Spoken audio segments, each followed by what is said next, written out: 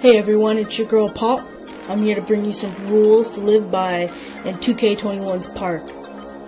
I've been noticing during this year's 2K that people have been playing Hero Ball, not basketball. And the problem with playing Hero Ball is that if you're a bum, you're just selling your team out.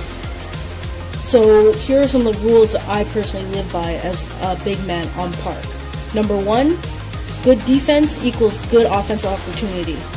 More often than not, these playmaking shots and these sharps, they don't feel the need to play defense. And it leaves a gap that the other team is willing to exploit every single time. So, doesn't matter your position, always get back on defense. Like I always like to say, don't be a bum, play defense. And if you like any of my content, feel free to smash that like button. Look, I've been playing center since 2K18, so this brings us to our next rule, which is sometimes simple is best. This year, play shots and everybody who can get pro dribble moves have been trying to do the ISO, Curry, or whatever they try to do, and they forget that they get locked up.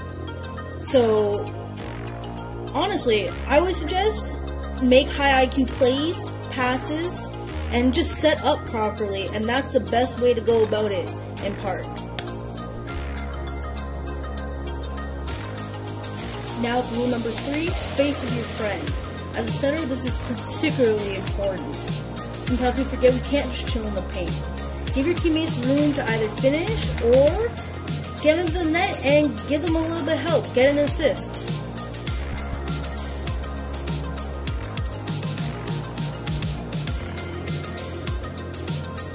Now, this is not necessarily a rule, but it's something I like to do. Always try to get everybody involved as long as they aren't a bum and aren't missing like 2 for 9.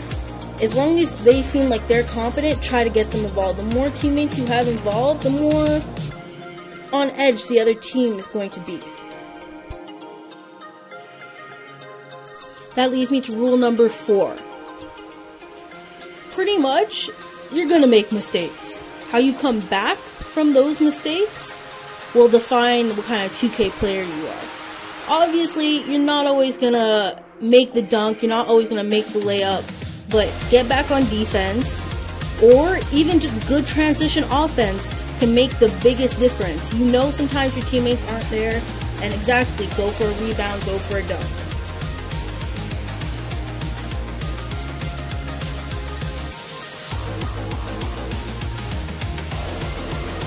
Now, as a side rule, and I'm going to say as a side rule, screens create great opportunities for the shooters on your team.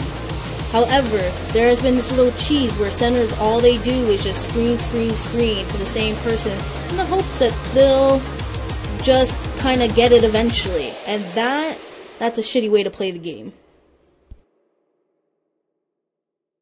And I can't stress enough how much good defense leads into good offense.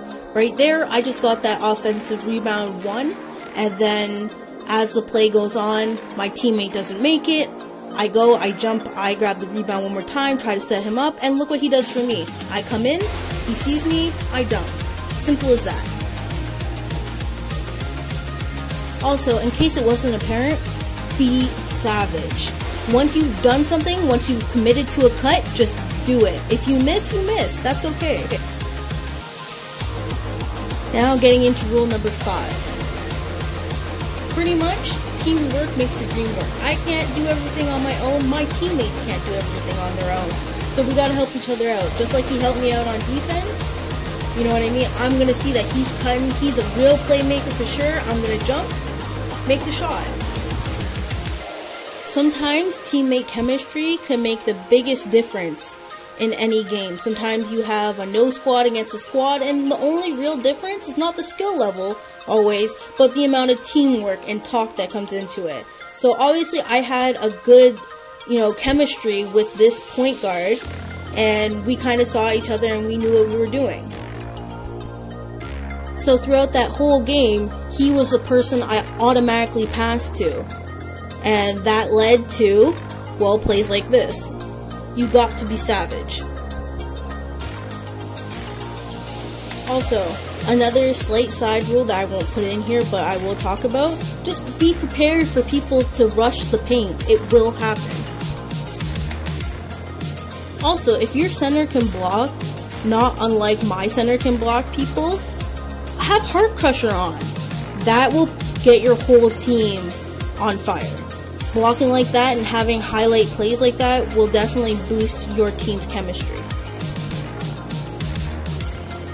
Rule number 6, have fun. It makes the grind about 10 times easier. If you like this video and are hoping for more content from me, please feel free to like and subscribe to my YouTube channel and hit me up at PopMollySweat6 on Twitch.